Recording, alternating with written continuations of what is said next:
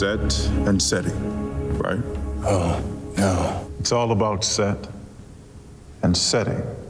After our first contact went so badly, we thought elements from your past might help ease you into the present. Nothing comforts anxiety like little nostalgia.